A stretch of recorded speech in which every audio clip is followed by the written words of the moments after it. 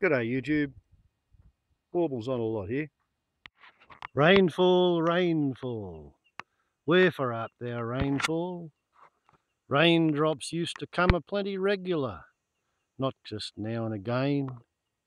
But then there used to be tall trees here, mostly clear felled now, for economic gains.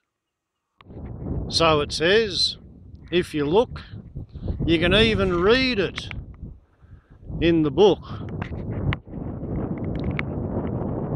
Published in 1996. So, it wasn't a bad guess, eh? 1996. 23 years ago. And I was switched on sufficiently to know that forests make their own rainfall. So, given the fact that 23 years ago I was sufficiently certain of the connection between forests and rainfall as to have been literally, eloquently waxing in rhyme, publishing poetry on the topic. How did that come to be? Well, you see, I'm the sort of hillbilly who grew up around here. I feel like I came here in 1882 when my father's grandfather brought the family DNA to the district. The last time he visited me up here about 5 years ago, my half-brother let slip the fact that he knew this ridge from his teenagehood, because this here, the place I pay rates on, that's where our grandfather used to take him in the 1950s looking for charcoal to run the blacksmith forge at Wharton's garage. So I'm, for a white fella, yeah, I'm living on the ancestral homelands. And when I was in primary school, all this, the New England tablelands, it used to be a wet sclerophyll forest. It was drying out when I was in primary school. By the time I was in early high school, this was a sclerophyll forest. 50 kilometres east of here, it was a rainforest when I was in primary school. And the rainforest was starting to dry out, and by the time I was in high school, it was more of a wet sclerophyll forest, and this had become a sclerophyll. When I bought the title deed for this place 30 years ago, it was pretty much changing from a wet sclerophyll, from a sclerophyll forest to a dry sclerophyll forest. And now the rains have failed 2 years in a row. Last year we missed 30% of our annual rainfall. This year we might have missed 60%. And it's pretty much what I've been expecting, because when I was in high school, I got shipped out of town. I got shipped 100 miles south of Sydney to a boarding school, and there they took us on an excursion to a place called Robertson. And at Robertson, they had, it might have been 10 acres, 4 hectares of remaining temperate rainforest. And I mean, there was a gate in the fence around this thing. It was a square surveyed block just on the outskirts of town. And if you went 3 metres inside the fence, you couldn't see the sky, because there was a triple canopy rainforest over your head with buttress roots and Tarzan vines and almost nothing growing in the leaf litter and mulch on the floor of the forest, because there was not enough light. And the story was that when the white colonists showed up there in the very early 1800s, the whole countryside was covered in a temperate rainforest. And because the rainfall was so high and the soil seemed pretty rich, they cut it all down for dairy farming. And apparently it took 60 years after they cut down the rainforest for the rainfall to stabilise, and it stabilised at 40% of what it used to be before they cut down the rainforest. And at Robertson there was this one little remnant subsisting on the orographic fog from the sea breeze hitting the escarpment and pushing the air up 2,000 feet and forming a cloud, and that bit was still there. And I thought about it, and I thought about the way in my lifetime, even as a 16-year-old, the rainfall of this New England tablelands area had fallen off and was still falling off, and how they stopped logging the escarpment for cedar trees, and each cedar tree was good for about 1,000 litres a day in evapotranspiration. They stopped logging the cedar trees in the eastern escarpment in 1963. So by 76, I'd seen that the rainfall was still dropping after they'd stopped logging the coastal forest strip, because it had already been logged. First for the cedar and then for everything else.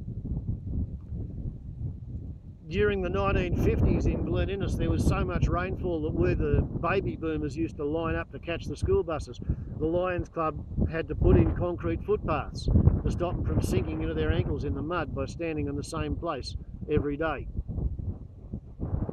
The footpaths are still there as an artefact, not only to how the road use has changed, but also to how much rain we used to get and we don't get anymore. In the early 1990s, back when I lived in a house with a television before I left the missus,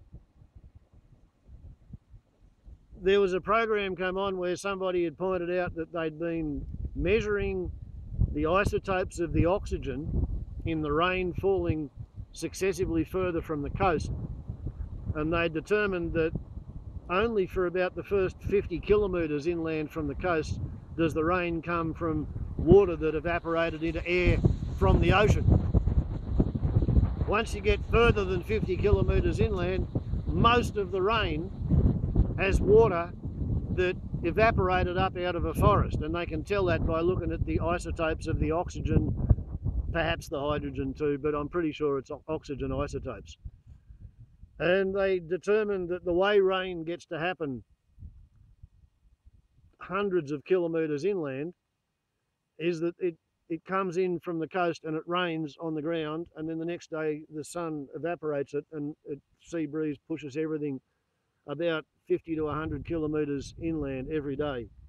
And the same water goes up and down 5 or 7 times before it finally gets out near the Darling River. And it was suggested back in the early 1990s that what went wrong in Australia to create the vast arid central desert zone was that 40-odd thousand years ago, when the first people colonised the northwest coast, and not the first people to get there, but the first people to colonise it, they used fire to farm the megafauna, or to hunt the megafauna, and they burnt off the coastal trees and they shut off the rainfall pump. And that came across the news, and I took it in and thought about it and correlated it to what I'd seen in the 1970s of the rainforest remnant down at Robertson, south of Sydney, when they had a bit of rainforest still there. And then it all sort of went quiet. And, well, we've got Australia's terminal drought chewing us around at the moment. But I recently had a bit of a slowdown in my YouTube use. On the one hand, I got a battery problem, so I can't charge the battery while it's in the phone. I've got a universal battery charger, but it means I regularly have to stop YouTubing in order to charge the battery. So I'm getting to wade through the backlog of New Scientist magazines. And maybe a month ago there was a New Scientist magazine that has a really, really informative article that sews together all the pieces of everything that I've been talking about. So consider this to have been the overture to this little look at the first week in November, the New Scientist magazine article, commencing on page 40, titled Rivers in the Sky.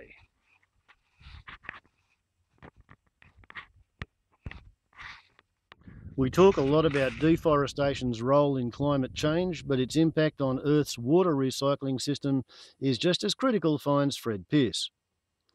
Gerhard Moss is a bush pilot in the swashbuckling tradition. Born in the UK and raised in Switzerland, he had flown twice around the world in his single-engine plane before he set out on a new journey to track rain clouds across the Amazon in his adopted home of Brazil. Local scientists had an idea that the forests of the Amazon were the continent's biggest rainmakers, that most of the moisture in the clouds had been taken up and recycled back into the air 5 or 6 times by its 400 billion or so trees. Take away the trees, reasoned biologists such as Antonio Nobre, then of the National Institute of Amazonian Research in Manaus, and the rains would die. The Amazon basin would turn to desert. But with the rainforest largely a black hole for meteorological data, the idea was just that until they hired Moss to equip his plane to collect water vapour. Moss's flights over the Amazon a decade ago tracked the moisture-laden South American low-level jet, a concentrated airflow that Nobre called a flying river. On one trip, Moss followed the jet for 8 days from northeast to southwest across the rainforest before tracking it east to Sao Paulo, the biggest city in South Africa. His data showed that the jet carried enough water in a day to supply the 20 million inhabitants of the metropolis for almost 4 months. One day, 4 months worth of water. Isotopic analysis revealed that most of that water had been generated by the rainforest. The role of forests in the world's water supplies was starting to come into focus. Alarm bells would soon be ringing. We now know that flying rivers traverse the globe and influence rainfall over huge distances, and we are learning that forests play a key role in supplying them, which means that in much of the world, the loss of the moisture recycling from deforestation is a more imminent threat even than global warming. As Moss buzzed the Amazon's flying river, Dominic Spracklin was at a computer screen across the Atlantic at the University of Leeds in the UK.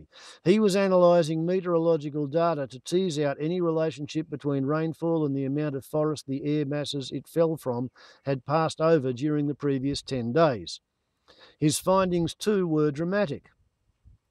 Across most of the continental tropics, from the Amazon to the Congo Basin to Borneo, air coming from forests delivered more than twice as much rain as air that had passed over deforested areas. Of course, moist winds coming off the ocean usually bring rain, but the two investigators had trashed the long-held view that evaporation from the oceans is directly responsible for nearly all our precipitation. They showed that coastal winds rapidly dry out as they travel inland unless there are forests to recycle the rain and keep the air moist.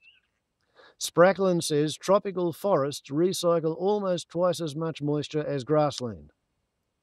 Quote, people once said that rainforests had high rainfall because they were located in wet parts of the world. Now it looks like forests usually make their own rainfall, says Douglas Scheel, a forest scientist at the Norwegian University of Life Sciences. Vegetation on land, and especially forests, is the dominant source of the moisture that falls as rain over huge continental areas. The airflows that move that moisture are as big in terms of the water they carry as surface rivers and travel even longer distances. What emerges, says hydrologist Ian Wang Erlandsson of Stockholm University, Sweden, is nothing less than, quote, a new image of the global hydrological cycle, unquote.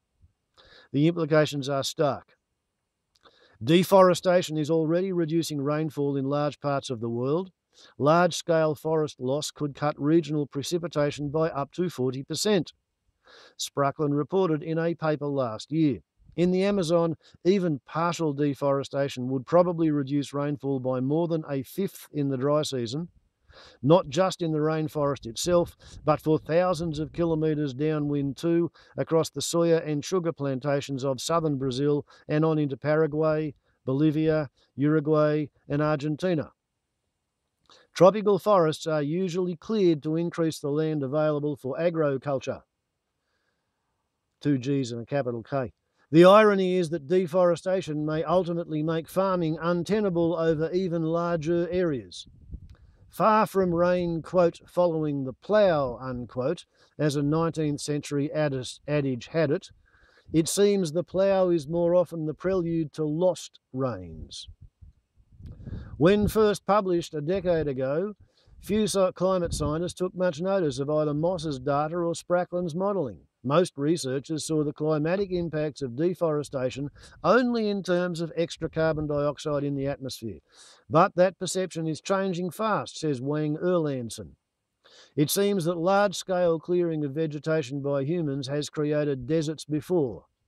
Take the now arid interior of Australia. It was much wetter until around 45,000 years ago. Today's desert depressions were huge permanent lakes, kept full by strong and wet monsoon rains. Lake Eyre, also known as Kaditanda, back then extended to around 10,000 square kilometres, but is now usually a dry, salt-encrusted plain. Global climate factors can't explain the dramatic drying, says Gifford Miller at the University of Colorado. Quote, the only variable that changed is humans colonised the continent, unquote. He and Australian colleagues argue that the most plausible explanation is hunters burning bush to round up their megafauna prey. The loss of vegetation shut down moisture recycling and weakened the penetration of monsoon moisture into the continental interior, he says. As a result, today, quote, precipitation diminishes rapidly inland to less than 300 millimetres within a few hundred kilometres of the coast. That interpretation offers a stark warning for other continents, not least South America. Australians, however, appear not to have learned the lesson. Much of the continent remains a hotspot for deforestation that may explain continuing declines in rainfall. In the past half-century, some 130,000 square kilometres of forest along the western coast south of Perth has been replaced by wheat fields.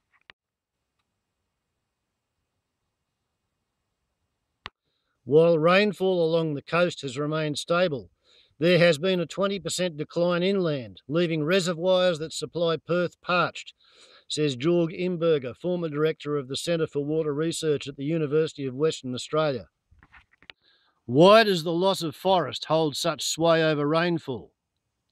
Hydrologically speaking, trees are giant water fountains. A single tree typically transpires hundreds of litres of water a day. Transpiration is a process by which growing trees take water from the ground and release it into the atmosphere through their leaves. What has only recently become clear is that transpiration is a major source of water to the atmosphere and is responsible for around half of all precipitation, up to 60,000 cubic kilometres of water a year, says Scott Jashenko at the University of California, Santa Barbara. Quote, transpiration moves more water than all the world's rivers combined, unquote, he says.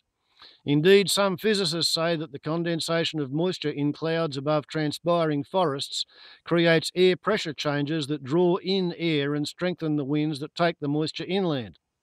This idea, known as the biotic pump, has its detractors, but Deborah Lawrence at the University of Virginia says it suggests another reason why even small-scale deforestation, if it occurs in coastal areas, could disrupt the movement of moisture inland. Shield says a weakened pump might explain declining surface winds seen across many land areas in recent times. Clearly, in a world where forests are being lost and fresh water is in ever shorter supply, tracking atmospheric moisture matters. The first global attempt at this was made by Ruud van der Ed at Delft University of Technology in the Netherlands. He combined meteorological data with a computer model of atmospheric moisture flow to figure out the main source and sink regions for moisture and the routes of the main flying rivers that transport it. Key source regions include Western North America, Eastern Africa, Europe, Western Asia, India, and, above all, the Brazilian Amazon. Flying rivers often take this water long distances. Around 70% of the water in the River Plate Basin, which stretches from southern Brazil through Bolivia, Paraguay, and Uruguay to Buenos Aires in Argentina, comes from transpiration in the Amazon. China gets the moisture for over 80% of its rain from far to the west, in the forests of Siberia and Scandinavia, a journey involving several stages of water recycling by trees and taking 6 months or more. Quote, "The China finding was among my first, and it was a real eye-opener," unquote, says Van der Ent. Quote, "We learned in high school that rainfall comes from the oceans. China is next to an ocean, yet most of its rainfall is moisture recycled from the land far to the west. Transpiration from forests may be crucial for relieving droughts and ending dry seasons," says Wang Erlandsen. "When there is no rain, evaporation from soils and transpiration from shallow-rooted grasses and crops ceases, but trees' roots tap into water deep underground. So trees keep transpiring, providing moisture to relieve drought downwind. No trees means more drought." This isn't just speculation. In the Amazon, the dry seasons are getting drier, says Jessica Baker at the University of Leeds, UK, and longer. Where forests have been placed with cattle pasture and soya fields, they last an extra month. The worry is that beyond a tipping point, some models suggest a 20 to 25% loss of forest could be critical for the Amazon. Tree loss could turn the climate into one where only savanna grassland thrives. The Amazon is unlikely to be alone. In Southeast Asia, deforestation has removed half of Borneo's forests in the past half-century. That has coincided with declining rainfall, with both trends accelerating since the 1970s. Quote, "Watersheds with more than 15% forest loss had a more than 15% reduction in rainfall," unquote, compared with those with intact forests, says Clive McAlpine of the University of Queensland, Australia. The Central African region, more dependent on moisture recycling than the Amazon, has seen a persistent decline in rainfall coinciding with forest loss. The Congo rainforest transpires water that provides vital rains for many arid regions to the north, including the Ethiopian highlands, the main source of the Nile, and its loss would drastically diminish the world's longest river. It might also be the last straw for the Sahel region on the southern edge of the Sahara Desert, which Lawrence says may already have been deprived of rainfall by the past destruction of the rainforest in coastal West Africa. These days we talk a lot about how deforestation will release carbon dioxide and accelerate global climate change. Quite right. But its impact on moisture recycling may also disrupt weather systems on an intercontinental scale. Ronnie Asivar at the University of Miami in Florida has shown that the Amazon deforestation is likely to damage rainfall in the US Midwest grain belt, and others have shown that it could halve the snowpack in the Sierra Nevada mountains. Quote, "None of this should be a surprise," unquote, says Avisar. Quote, "We know you get similar long-distance effects from El Nino events in the Pacific, which arise from changes in evaporation quite similar to those caused by deforestation," unquote. Even so, the links between deforestation and the drying of landscapes aren't automatic. There are sometimes trade-offs. If trees extract water from soils and pour it into the air, there is less left to flow into local rivers. Downwind rainfall may be at the expense of downstream flows. Quote, "floods," close bracket. That is one reason why deforestation can increase flood risks. Downwind rainfall may be at the expense of downstream flows. That's why deforestation can increase floods. Yeah, okay. Also, some crops commonly grown on deforested land, such as palm oil and rubber, can transpire more than the trees they replace. The expanse of water flooding irrigated fields may have much the same effect, counteracting deforestation. One modelling study reckoned that up to 40% of rainfall in parts of East Africa today comes from water evaporating from the irrigated expanses of India. Try that again. Up to 40% of the rainfall in parts of East Africa today comes from water evaporating from the irrigated expanses of India. So when their Japanese Honda pump sucks their wells dry and they can't irrigate their rice paddy 3 times a year, Africa's going to get a drought. Another found that the moisture lost from the irrigated Central Valley in California contributes 30% of the flow of the Colorado River to the east, from where much of it is pumped back down canals to irrigate crops in other parts of California.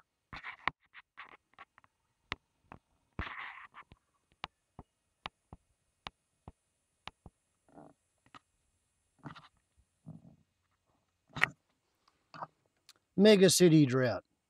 So how should the world respond to this new hydrology? Clearly, preventing deforestation in key regions that supply water to the rivers of moisture-laden air that bring rain is vital. Water supplies in some of the world's megacities, including Shanghai, Karachi, Sao Paulo and Delhi, depend on moisture recycling from sources in distant countries. Some researchers believe they know enough to target forest restoration in places that will increase rainfall in water-stressed places far downwind. Wei Wang at the Potsdam Institute for Climate Impact Research in Germany calls it, quote, smart reforestation. She says planting 70,000 square kilometres of extra forest in the Bolivian Amazon could deliver 600 million cubic metres of extra rain annually to a river supplying the country's largest city, Santa Cruz, one of Latin America's fastest growing urban areas. The city's authorities are considering a trial, but Shield warns that, quote, if we assume we can just replace natural forest with plantations and irrigation, we are playing a dangerous game with a system we don't yet fully understand, unquote. What may really be required is a new way of managing the world's water, one that recognises that rivers on the ground depend on those in the sky. Currently, rivers are managed individually within their river basins as if the rainfall was a given. But in reality, these basins are interconnected by flying rivers. Land use in one river basin is critical to water supply in another. Water management needs to reflect that. In a world running short of water, this matters now. During a serious drought in 2015, Sao Paulo almost ran out of water. The largest reservoir supplying the most populous city in the Western Hemisphere was down to its last 5%. And city authorities blamed deforestation in the Amazon. It was a close call. For now, what happens in the Amazon still seems far away for most people in cities like Sao Paulo. But that may soon change. Rivers in the sky. Rainfall, rainfall, wherefore art thou, rainfall? Raindrops used to come a-plenty regular, not just now and again, but then there used to be tall trees here, mostly clear felled now for economic gain.